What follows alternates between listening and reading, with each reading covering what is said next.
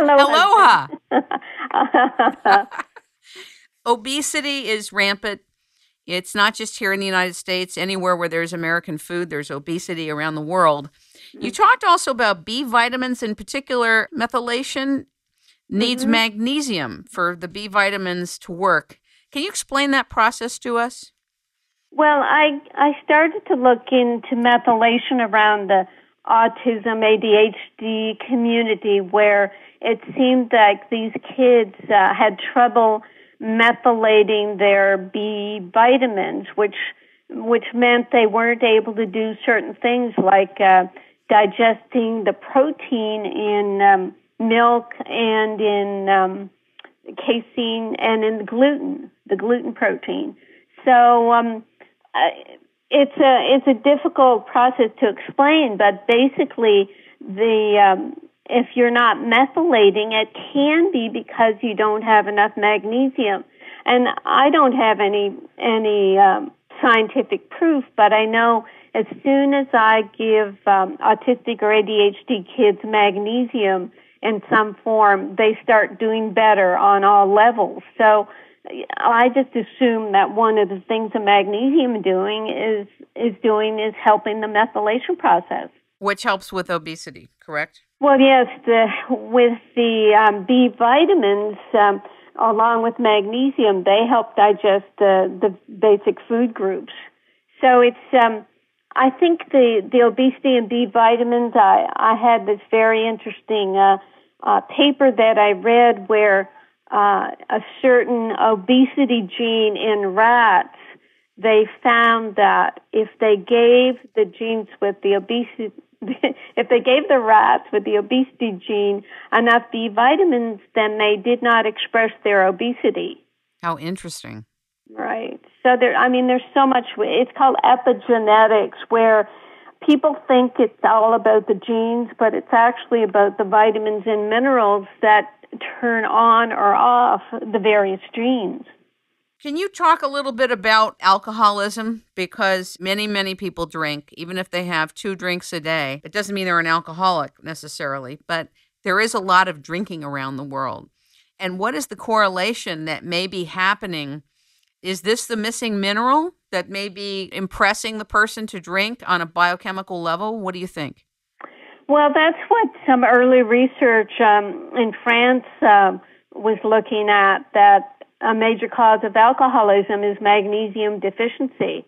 And I couldn't find much more on that. The American research on alcoholism is if a person can be treated with magnesium, if they've had a brain injury and they've been drinking, it helps to heal the brain. But what we know about alcoholism is that it's a disease, and to my mind, it's a deficiency of various vitamins and minerals where maybe a person just isn't getting enough nutrients and feels a lack or feels a craving that alcohol seems to either fills that craving or numbs that craving.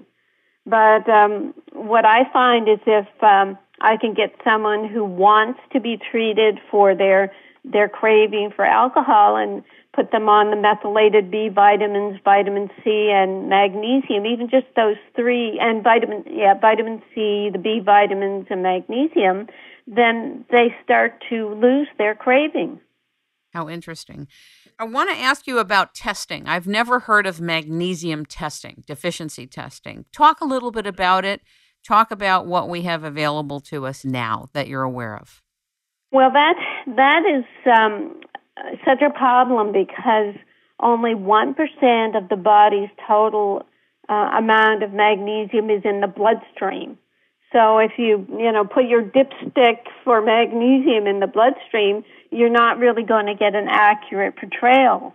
And the blood itself, because it perfuses the heart and keeps the heart muscle functioning, then if there's not enough magnesium in the bloodstream, the feedback mechanisms from the body will just pull some out of the bones or the muscles. So it always keeps the blood looking pretty normal.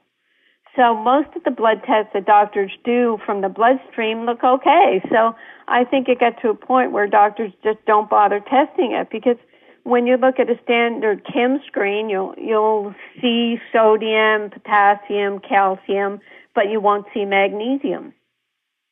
And what I've been recommending is for people to get either a red blood cell magnesium test where maybe 40% of the body's magnesium is found in the cells, so the red blood cell can give you more accurate description, or there's an EXA test, E-X-A-T-E-S-T, which is a scraping from the inside of the mouth where under an electron microscope they look at these stained cells and see the mineral content of the cells.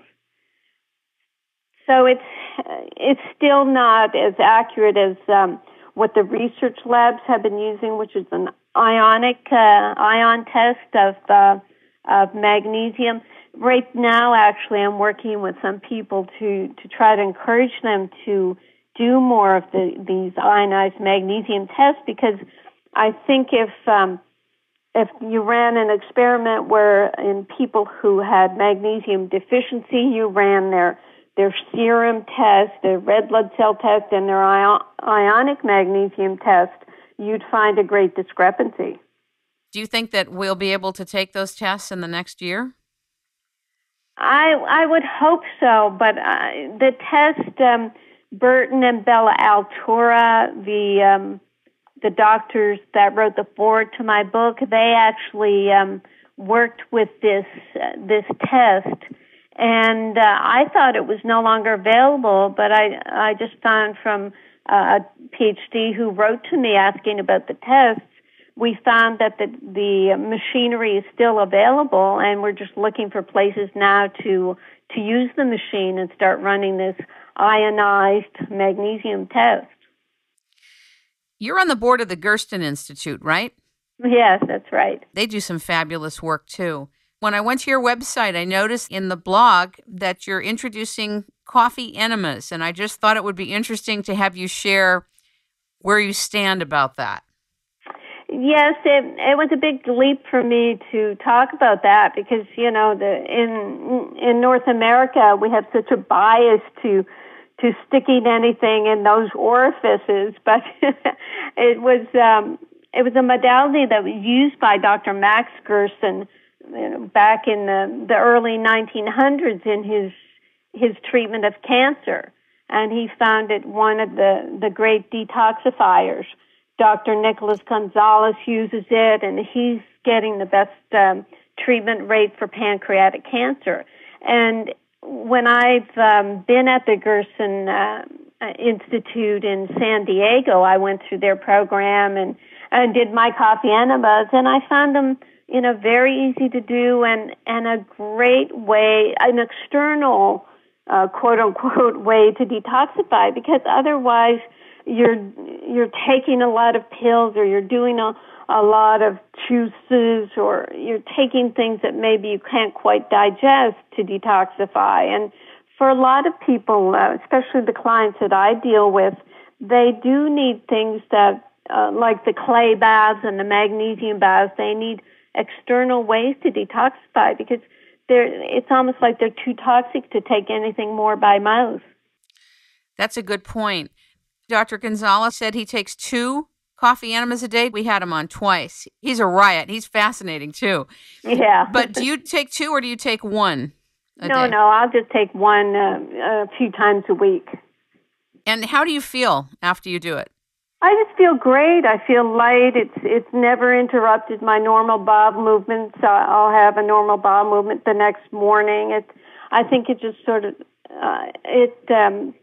I don't know that it speeds up your metabolic processes, but it normalizes them.